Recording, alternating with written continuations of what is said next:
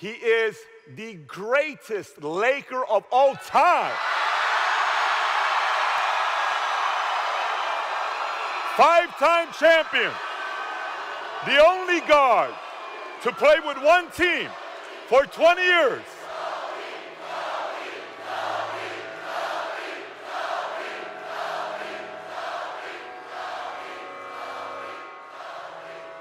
You know, I don't quit. I keep pushing and pushing and pushing to see if I can figure this damn thing out. That's who I am, and I'll try my best, and I'll keep on going, man. My brain, it cannot process failure. It will not process failure. I love what I do. And it's as simple as that. I get so much enjoyment from it. Once I made that commitment and said I wanted to be one of the greatest ever, then the game became everything for me. I knew that I was not going to be stopped.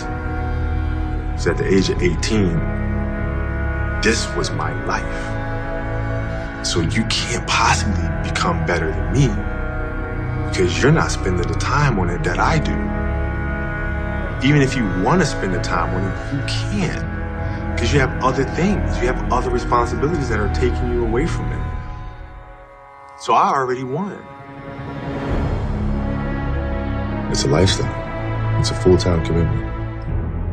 When you make a choice and say, come hell or high water, I'm going to be this, then you should not be surprised when you are that. When we say this cannot be accomplished, this cannot be done, then we are shortchanging ourselves. When you try hard enough, dare enough, trust yourself enough, you will always go further. I think everybody is born with creativity, but I believe it's the trust in yourself and the trust in your emotions to talk to yourself, so to speak, to become your own psychologist, to let your emotions out on a piece of paper. To not be afraid of anything, not be afraid of what people think, not be afraid of what people may say. Just be yourself.